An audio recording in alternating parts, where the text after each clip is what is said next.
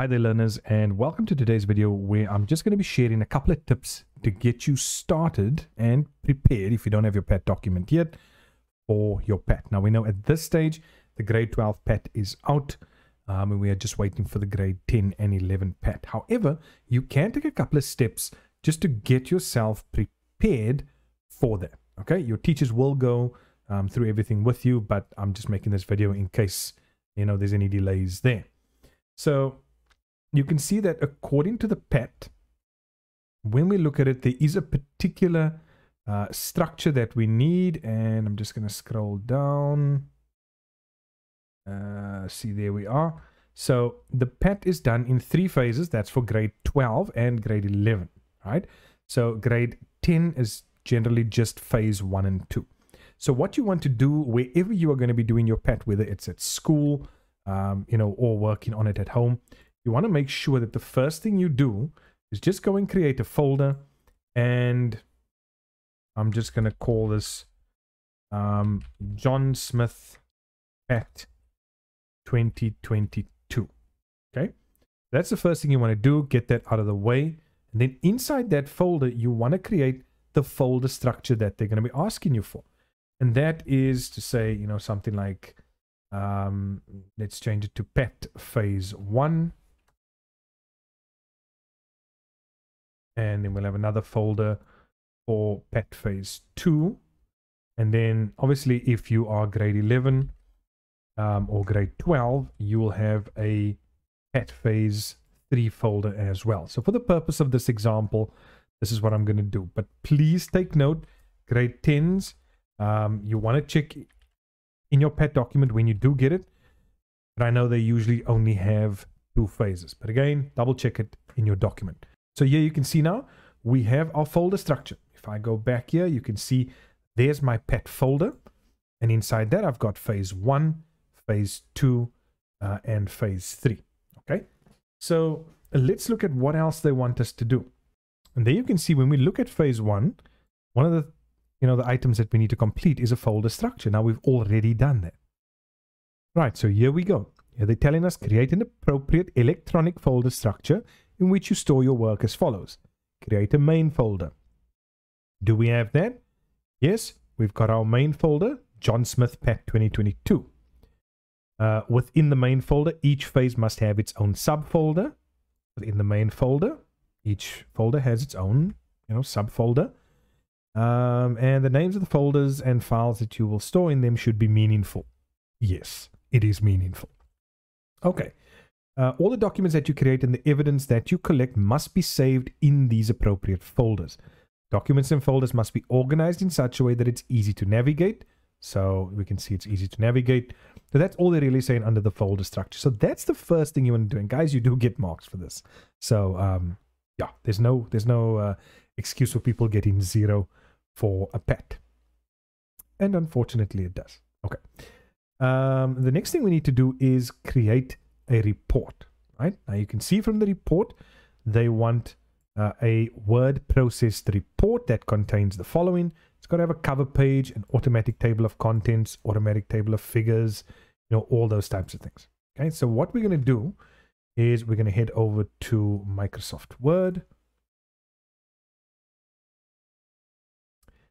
And I'm going to create a new document, new blank document. Not going to do anything in it, but I'm going to save it as what they need, which is phase 1 working document. I'm going to browse for that folder that I just created. Let's have a look here. There we go, my PAT. I'm going to go into phase 1, and I'm going to name this phase 1 working document. Okay. It's a Word document. I'm going to save it.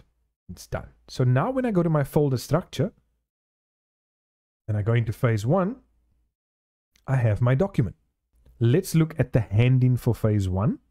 Again, this is the grade 12 PAT. Generally, the others are the same in terms of what needs to be handed in. But guys, you want to check that on your particular PAT document when it comes out. So submit a copy of your entire PAT folder to your teacher. Okay, we've got our PAT folder. The following should be in your phase 1 subfolder. So this folder over here, my phase 1 subfolder, what do we need to have in there? I need a single report document. Okay, so a single document typed using a word processing application that has a cover page, the following headings. It must have a task definition and focus question under the appropriate headings. It needs to have an appendix with a diagram or screenshot of the folder structure, an appendix with completed questions and source tables, and regarding that, you need to have it filled in with a minimum of 10 questions, sources for each question, bibliography, all that.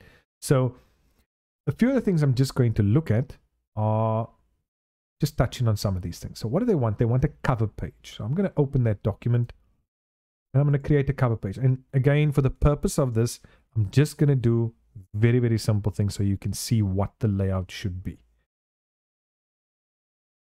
So I go to the Insert tab, Cover Page, and I'm just going to select any cover page. Doesn't really matter. And there we go. My cover page has been created. Okay. And let's say I'm going to call this PET 2022. Okay, again, there are certain things that need to be in the cover page. So yeah, just please bear that in mind. Okay, so now we've got our cover page. We're going to go now down to our second page. What do they want? They want us to have the provisional or following provisional headings. Okay, so now that we've got our table of contents in place, our next page, we're going to insert a table of figures.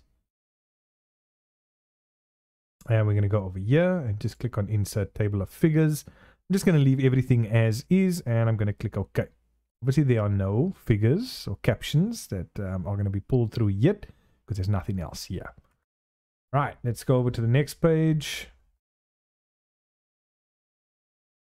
On the next page, we're now looking at introduction. So I'm going to follow these headings in this particular order. So now that we've typed that in, you can see we have our cover page, which is what they wanted. Right? You can see here also they want your name, surname, the name of your school, subject name, and the pet topic. Got that. In page 2, I've got my table of contents. Table of contents. Yes, I've got that. You can see from the headings over here. Table of contents. Then I've got my table of figures. Table of figures. I have my introduction. My task definition. Headings have moved. Focus question. Discussion and analysis. So you can see I'm just going through these headings again. Findings. Because these are the headings that they wanted. Conclusion. Bibliography. And then the last one I think is appendices. Okay. So now we have all those headings. And again, I haven't done much, but the structure of everything is in place, okay, with this document. Your task definition and focus question under the appropriate headings. We've got those headings. An appendix with a diagram or screenshot of the folder structure. So the easiest way for me is usually to do it this way. Just go to your folder structure. So I just go into my PET over there, PET folder, and I press print screen on the keyboard. Go back into my document, and now I'm going to go to the appendices. And under that, I'm just going to put in folder structure. And I'm going to make that a level 2 heading. Right, and then all I do, I just paste the picture in there. You might just need to crop it depending on what it's going to see. But there you go. There's my appendices and there's my folder structure. Okay, there they can see. There's my PET folder and there's my phase 1, 2, and 3. So I've now already got that in place. Appendix with a diagram or screenshot. So you can do a smart art diagram if you want to. I just find it easier doing this. Then an appendices or an appendix with the completed questions and sources table with all the columns. And we can see Appendix D in the document. So I'm going to go through to that now. And then they want an appendix with the declaration of authenticity. Here you can see Appendix C. I'm just going to highlight this as is. I'm going to copy that and pop that over using the second option where I merge the formatting. And I have that now in my document under the appendix. All right, then we go to Appendix D. And they just mentioned that this is what your source table must look like. Now, this is important because obviously this is what the grade 12 one is going to look like. Your grade 10 one is going to be different to this.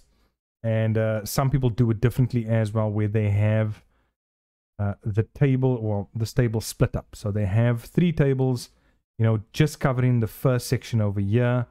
Then another set of tables covering the bibliographical information together with the quality of information found and the summary. So it doesn't matter which way you do it. At the end of the day, you just need your tables completed, and only 3 of those sources need to have the bibliographical information, quality of info, and the summary onto it as well. Okay, so there you can see I've got my basic structure. I have my cover page, my table of contents, which I can now update. And there we go. I have my table of figures. I have my introduction, my task definition, my focus question, my discussion and analysis. Now, please bear in mind the discussion and analysis that will come through towards the end of, well, it will be phase 2 or it'll be phase 3 that you'll complete that in when this document becomes your report. So please, this document, once you are done with phase 1, you're going to copy that over into your phase 2 folder because you are going to be adding to it. Findings, my conclusion, and then I've got my bibliography heading. I've got my appendices heading with, and we don't even have to call it folder structure. We can actually say it's Appendix A. And our declaration of authenticity, we can call this Appendix B. Heading 2, update that. And there we go. So that is getting everything in place. So once you've got your pet document, you can start running and filling this in.